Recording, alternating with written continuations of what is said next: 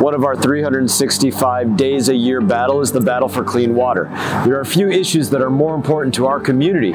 Thankfully, we've made a lot of progress in that battle in this year. First and foremost, there's the Water Resources Development Act, or as we call it, WRDA. This bill passed every 2 years, authorizes water infrastructure projects around the country, and it's our best chance to move the ball when it comes to water quality. This year was no exception. This bill works to prohibit once and for all, finally getting rid of all of the toxic discharges out of Lake Okeechobee into what we call our northern estuaries in Florida. WRDA 2022 included several of my initiatives that will make a huge difference for the Palm Beaches and the Treasure Coast, and that includes the Northern Estuaries Restoration Plan, or as we called that one, NERP. This is the first of its kind. It will require the U.S. Army Corps of Engineers to actually come up with a plan to end all discharges into our estuaries. And we've made a lot of success with SERP, or the Central Everglades Restoration Project, but now we have to think about what's next. And in my opinion, that's NERP.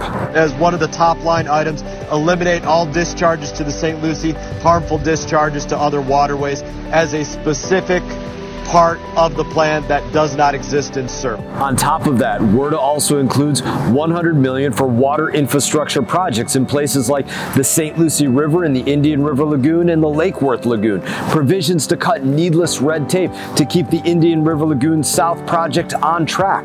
Authorizations for the Army Corps to develop new technology to combat the harmful algal blooms that we get in our waterways. Requirements to expedite completion of the EAA reservoir so they don't have to dump that water into our waterways, and instructions to include Lake Okeechobee in environmental dredging, and a designation that every Army Corps of Engineer personnel working around Lake Okeechobee will have a note in their file denoting their exposure to the toxic algal blooms that they experience year after year. WRDA is a big win this year, and I'm excited to see the impact that it makes moving forward. In addition to WRDA, my bill, the South Florida Clean Coastal Waters Act, was also signed into law. The bill requires the first ever federal action plan to combat harmful algal blooms directly in our community.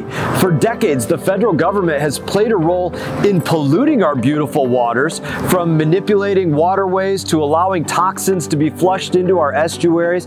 It had no regard for public health and no regard for the safety of our families or us being out here recreating in our waters. This law will help undo the effects of that abuse. All in all, it was a huge year for our water quality, and for our community, but the battle is still far from over.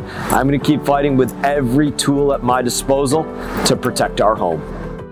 Hey everyone, thank you for watching this video. If you enjoyed the video, please click like and subscribe. I will be back on YouTube with more exclusive content, so stay tuned.